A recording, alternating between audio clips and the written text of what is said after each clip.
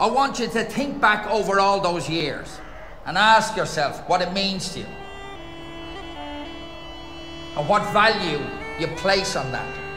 And if you decide that that value is something worth fighting for, I want you to go out there with your heads up, your chest out, and bury the fuckers.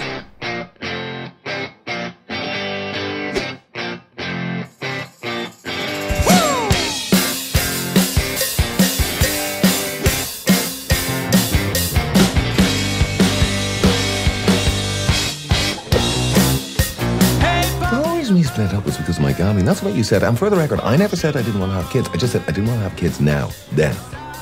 It was only 6 months ago. My bookie has me on a weekly repayment plan, and you're looking for your wedge as well. Do you know your problem is? No, enlighten me. You're terrified of making a choice.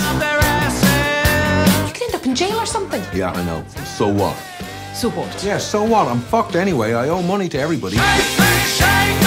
Board announced that if we lose on Sunday, we're going to have to fold the club. Okay, here's the deal. I'm going to give you a helping hand. This is the one shot I have of getting out of this mess, and you know what? If it doesn't work, or I get caught, or jailed, or killed, or whatever, fuck it.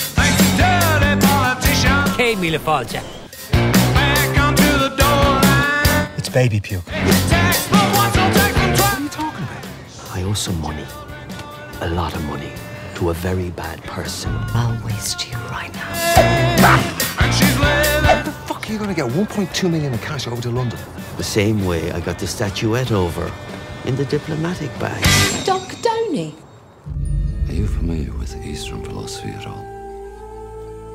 He chops people up for fun.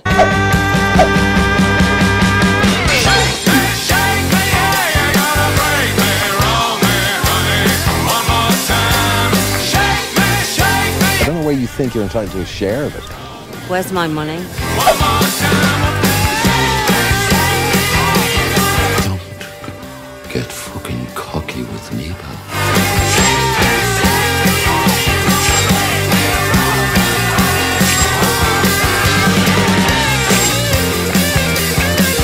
I have some very definite plans for our friend here.